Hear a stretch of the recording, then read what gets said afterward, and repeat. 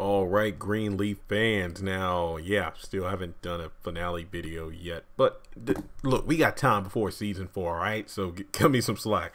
But really, over Thanksgiving, being at home, I believe there was a season 3 marathon of Greenleaf on. I think I made a couple posts on social media about the fact that I was watching season 3, and you're probably like, well, Jeremy, what's the relevance in that when you still haven't done videos? The relevance is the fact that instead of binging the season like I had done with seasons 1 and 2, I was watching the episodes together, of course, in a binge-like fashion.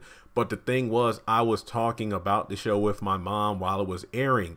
That's why I felt disconnected with Greenleaf, because even though I've officially caught up with the series, I haven't had the opportunity to do with that show what I've been able to do with the haves and the have-nots with my mom, which is bouncing ideas off of each other. I was just watching the show, and even though I was intrigued by what I was seeing, I didn't really have anybody to bounce ideas off of. Now, the argument could be made, well, Jeremy, you got a huge fan base of followers. Why didn't you just talk to them?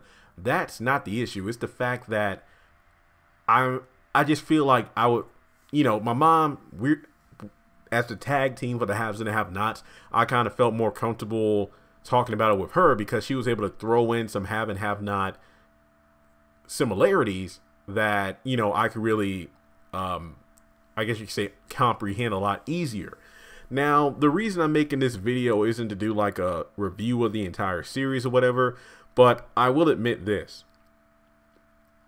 I think that Greenleaf possibly has the potential to outdo the haves and the have-nots. So you probably, Jeremy, that's blasphemous. How dare you? This entire channel is named the Haves and the Have-Nots Review.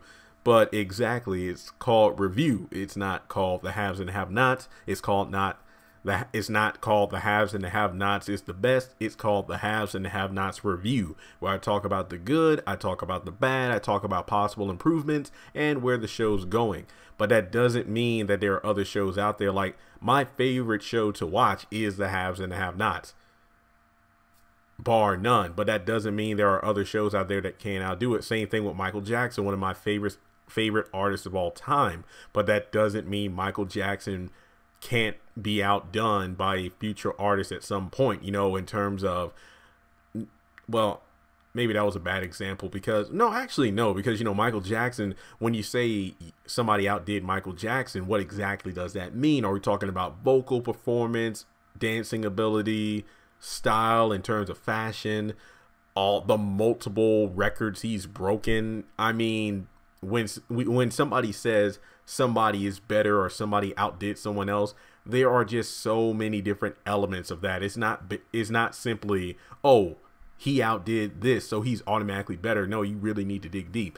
When I talk about Greenleaf, I'm just talking about how the first season, I mean, it's one of those seasons where I'm not giving it a lot of flack because it was season 1. It was kind of setting the tone, getting the characters established. And as the series went on, it got better and better. And to be honest, watching season 3 at once, while discussing things with my mom, it was a damn good season. And I have to admit, season 3 as a whole for Greenleaf, in my opinion, was better than the entirety if you look at season 5 of the Haves and the Have-Nots as a whole. And yes, I am talking about the first 10 episodes that really brought the season down. If we would have went from episodes 11 to 33, would have been a hell of a season. Might have been up there in my top 2 favorite seasons for the Haves and Have-Nots, but the first 10 episodes really brought it down. Not to mention during the back half, the whole Pimp Candace and the whole It's My Money thing that really brought the mood down as well for me. So I did enjoy season 5 of the Haves and the Have-Nots, but I dare say that I think Greenleaf season 3 was better, despite the Haves and the Have-Nots having a lot of great cliffhangers. But yeah, I think that Greenleaf has the potential to overcome the Haves and the Have-Nots. Now, that doesn't necessarily mean that it will kill it with the ratings in terms of, Greenleaf is going to get higher ratings than the Haves and the Have-Nots.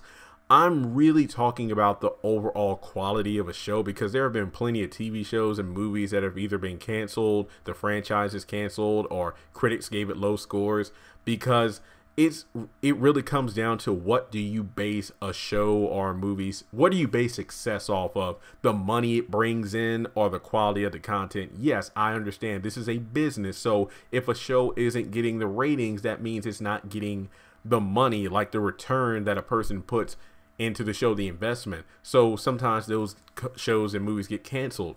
But just because a show gets top-notch ratings and it's the #1 show on a network doesn't mean it's the best show. It means that it gets the most views.